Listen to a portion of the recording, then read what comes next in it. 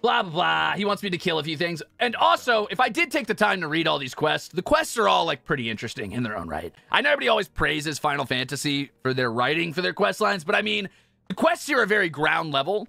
The one thing I don't like about Final Fantasy and most modern MMOs is they always try to make you feel like the chosen one. You know what I mean? I don't want to be the fucking chosen one. I just want to be a guy. I just want to be a dude in a world, man. Like, my isekai dream or whatever is not to be, like, the Kirito. Like, I don't want to get dropped into a world and I'm like, I'm the fastest reaction time guy, and everyone secretly wants to bone down with me. I just want to be a guy, dude.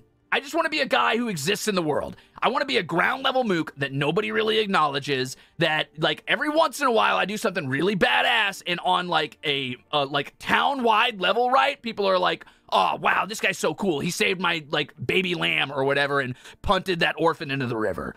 But I don't want every dude that acknowledges me being like, oh, chosen one. You're the chosen one. Just like those 80 people who came here before you. Can you please protect us? No.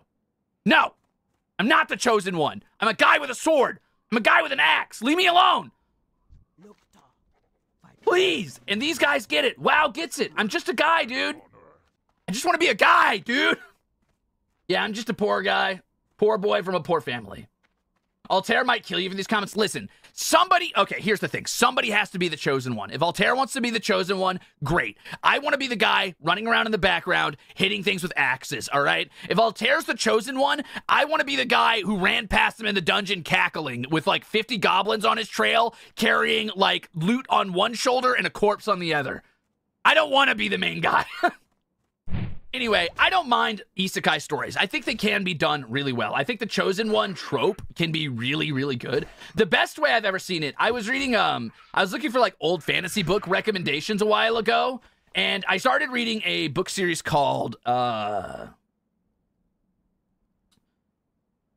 I've only read, like, the first 3 books. It's kind of wordy, and it's pretty old. It's like it's definitely a product of its era, which is to say the writing style is a little dated.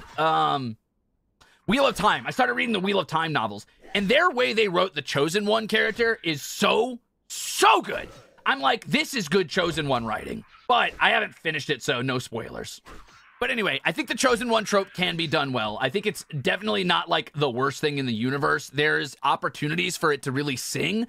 But for the most part, when I play an MMO, it's just cognitive dissonance when every jackass that's running around wearing their clown nose and carrying their fucking oversized Kingdom Hearts shoes and their, like, squeaky toy hit stick is the chosen one. Like, I get it, guys. Yeah, cool. We all want to feel special. It feels like a bunch of Mane-sans coddling us gently in the corner. It feels like they're all like, oh, you're the chosen one, Gerard. And you're the chosen one too, Octavia. Aren't you special? And you're a special chosen one, Ruze. No.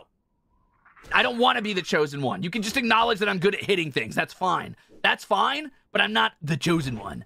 And also, don't you feel so much cooler when you're just like a farmer from bumfuck nowhere and you overcome, like, impossible odds? This is why Diablo 2 is better than Diablo 3. In Diablo 3, you're like, the Nephilim. I'm the son of a demon and an angel, and I'm so cool and strong, and I definitely didn't get myself from a DeviantArt OC. But no, in Diablo 2, you're just a guy, man, and you're fighting the forces of hell. That feels so mundane and badass. That feels like struggle. That feels like dark fantasy. You can see yourself in that. You can't see yourself in Kirito. You can't see yourself in, like, I don't know, Aragorn, but you can see yourself in Boromir's. Boromir's just a guy. He's just a guy trying to do right by his people, right?